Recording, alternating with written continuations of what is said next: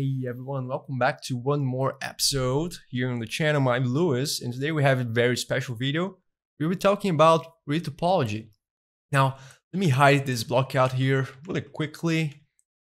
Select here, H, hide. And here, as you guys can see, I have the iconic, I have modeled the iconic EVA helmet. And you'll be using this base mesh to test different automatic retopology algorithms, including quad remesh, really popular, same developer from Remesher, dyne remesh, which is a add-on included right now on the latest version of Blender 2.81, also for 2.82, and also the new PolyRetopo2 that came out with Maya 2020 as well. So we'll be comparing these three different automatic retopo algorithms. And for those of you that know Quad Remesher, fun fact, I bought ZBrush back in 2009 because I wanted to get my hands on that Z-Remesher algorithm. And now in 2019, we have the opportunity to have that same algorithm on your package of choice. So Quad Remesher is doing that. It's available for Blender, it's available for Cinema 4D, Houdini, Modo, 3ds Max, and Maya. And we'll be taking a look at that too then. So here I have subdivision modeling, with some pieces detached. And from that, I bring that mesh into ZBrush. And in ZBrush, I made just a little fun here, really sketchy, really rough with the details that I wanted. And this is a very high resolution mesh. So we'll be testing.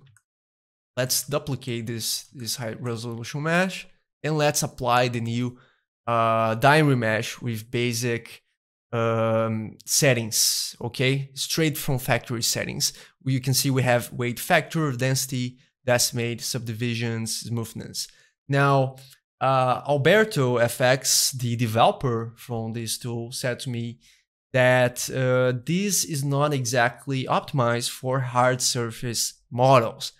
He recommends this add-on for quick people working on the ArchViz industry or people that have a really rough 3D scan and just want to retopologize it fast. So it's the results from this are really actually not optimized for that. And you see it here. So here's the final result. As you guys can see, very bad topology for people on the game industry. This is very crazy edge loops all around, not symmetry at all. There's no consistency between the two sides of the model. But again, this is something that Alberto stated to me. It's more recommended for dyne retopo sculpts, people working inside of Blender with the paintbrush. So it's more focused for hobbyists and not professionals. Of course, this is it's good for people that want to melt down their models or have a artistic approach to their models, than using the traditional decimate or remesh modifier built in.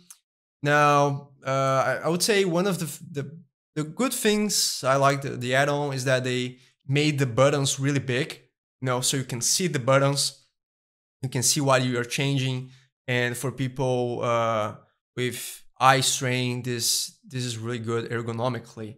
But besides that, I think there's room for improvement in the algorithm. I'll not recommend this for game people at all.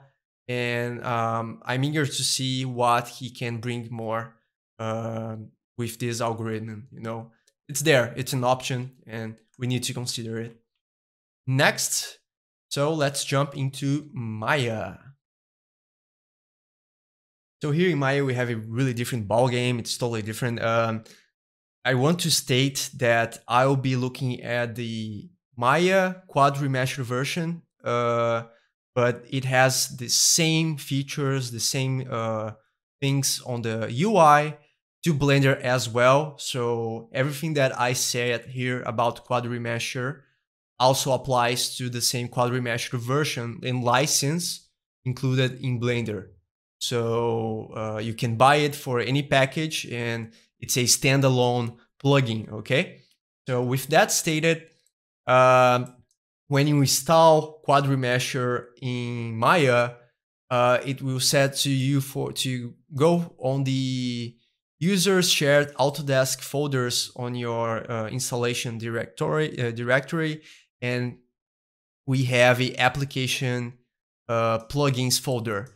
If you don't find this folder on this location, please click Ctrl N, create a new folder there, and name that new folder application plugins, and then select that as the installation process. When you open up Maya, you have the new Quad Remesh tab right here on this corner, and you see we have the Quad Remesh button right here. If you click there, it will open the Quad Remesh user interface, and here we have our options, okay? So here I have all the different topology tests I executed on the EVA helmet, and let's open as well the PolyRetopo data here. So here we can see we have a very similar UI, but we have different parameters that Quad Remesher offers us. If you're new to Maya 2020, the way you can access the new feature of Automatic Retopo is selecting your mesh, go to Mesh, and going to Retopologize. Now, this button here, you can see it's green. It's green because it's a new feature from this version of Maya. So everything that is new, it's highlighted with that. So don't worry about that. And if you retopologize your mesh, it will open up a console, and it will state all the different stages of the process.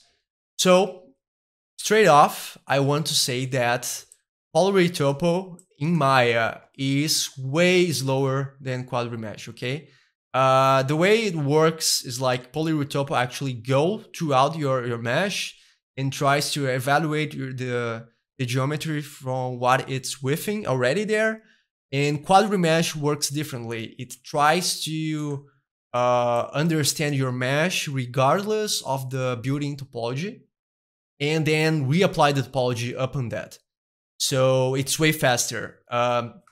This result here from Quad Remesher is straight from the high poly version here.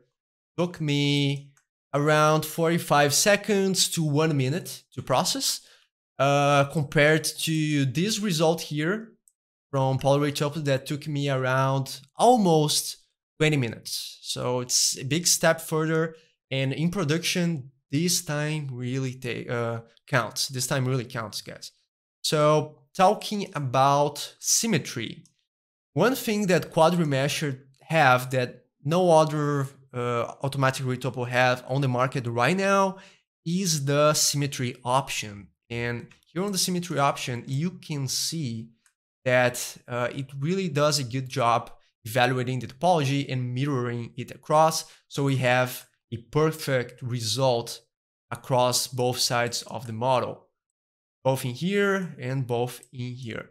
But you can see that also I use a target poly count of around 6,000 quads, and the end mesh ended with around 5,900 quads. So it's almost the same results that you specified. Here as well, I set a target poly count trying to reduce it further to 4K, and the end mesh ended with 4,842 quads. So very interesting result. Now, this is not very game ready. I would suggest you to go further and clean these edge loops here. We have really unnecessary edge loops on these edges. I think we're evolving into an area in which we can merge the two processes and quite save some time on the manual retopo process. And You can see we have also an option called adaptive size. If you guys are coming from ZBrush, you already know what this is. This is basically how far the creases of your model will be restrained to keep the silhouette of the model. So you can see here I use a very minimum adaptive size. I got a very even distribution of quads. And here, on the other hand, I set it to max, which is 100. And with 100 cramped to max, we have a lower polygon density on the even areas of the model and more constraints on the creases, such as the eye here or even the chin in the backplate.